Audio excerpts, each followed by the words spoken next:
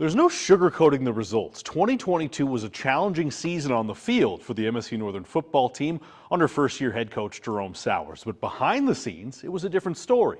The players, tough on the coaches, tough on the fans. I mean, it was tough on everybody. But, we knew we had to get through it, and we got through it, and we learned a few things. And I'm proud of the guys. Never gave it up. Those guys are all in, and they're all training hard, and they're I think we doubled our guys on the dean's list this year, so we're doing better in a lot of ways, and I'm pleased with the direction that we're going. Souers and the Lights unveiled their 2023 signing class on Friday, with 25 names added to the roster, including several athletes from the Highline. There's been a retention issue in the football program here, and so we wanted to take a little different approach as to where we went for our talent, and who's going to fit in this kind of environment. And we found that the approach, or there's wisdom in the thought that we stay closer to our latitude when we're expanding outside of the Highline.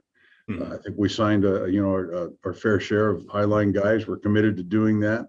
That's our future. But one signing class is not going to change a program. Souers and the Lights are taking a patient and deliberate approach and believe it will serve the program well in the long run. I think there's a lot of hype in recruiting sometimes.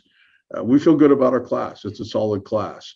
We need to continue to do better and continue to upgrade as we go. But I think we're on the right direction with the way we're recharging the lifeblood of this program. You can find a list of the full recruiting class online at montanasports.com. Tom Wiley, MTN Sports.